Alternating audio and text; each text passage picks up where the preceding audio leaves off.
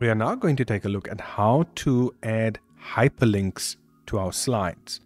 So yeah, I've got a slideshow and they want me to go to the contents slide and they want me to create a hyperlink. So when I click on this word quality, it actually takes me to this particular slide. So what I'm going to do is I'm going to just highlight the word that I want to apply a hyperlink to. Go to the Insert tab, go over to Link, Insert Link, and this is what will come up.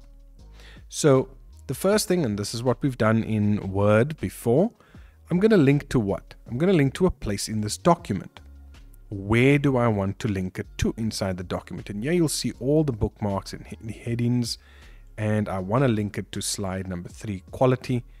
And I can also decide what text must display and what sort of screen tip I want there. And then I click OK.